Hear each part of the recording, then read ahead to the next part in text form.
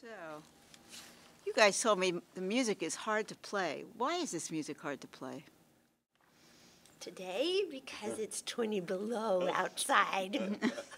And the flute sounded different than I thought it was going to. Well, it's still a flute. It's just a cold flute. There's a lot of independent parts. Yeah. Independent parts. Uh-huh. Yes. This music that I'm writing, it's these little melodies, 3, 2, 3 bar, you know, we're talking about seconds of a little refrain, and then the next one, and then the next one, and then the next one, rather than lots of traditional music is written where there's some repeats, you know, you hear it, da-da-da-da, and then you hear it again, da-da-da-da, you know, beautiful. I'm not writing music like that, and it's these, I'm not, and, okay, so back to the genocides that I know. So I'm going to read this little thing I wrote here. So I was wondering if the history of humans always killing off other humans, you know, it's like one could define genocide, and I do. Either you're killing off people or you're sitting on them, you're oppressing them so badly. Essentially, you're killing off parts of them. You're making them, you're immobilizing them.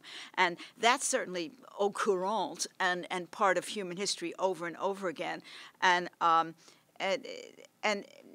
But it's you know, the cruelty of that and the inefficiency of that, because I mean, don't we need all hands on deck? I think so. I don't know.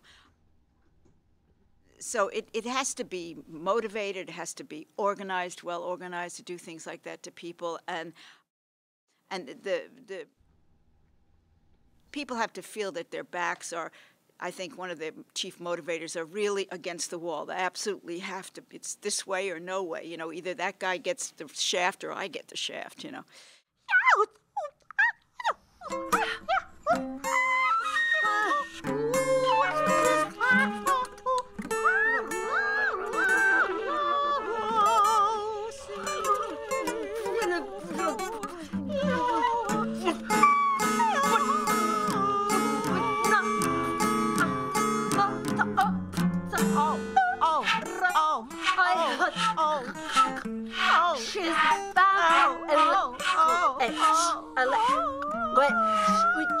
Gives them